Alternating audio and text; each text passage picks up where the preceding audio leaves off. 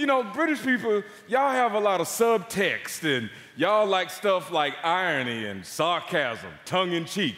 Man, you know, clever ways to be indirect about what you think. No, man, sometimes a British person can insult me, and it takes me 3 weeks to figure it out, man.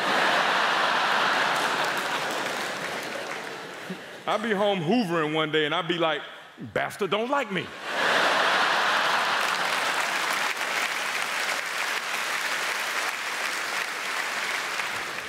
And just the weird stuff y'all say about each other. Just, you know, in Wales, Scotland, just people who up the road, just the weird stuff. I remember when I first got to England, I mentioned to some of my English friends that I was going up to Wales to do a gig. Because, you know, and I heard a lot about Wales, you know, Diana, Princess of Wales. I was excited. And I was like, yeah, man, I'm going up to Wales to do some gigs. And without thinking, all of my English friends, they were like, they shag sheep.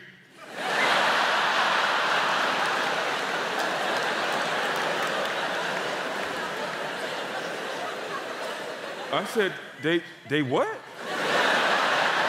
They shag sheep, mate, you better watch out, they shag sheep.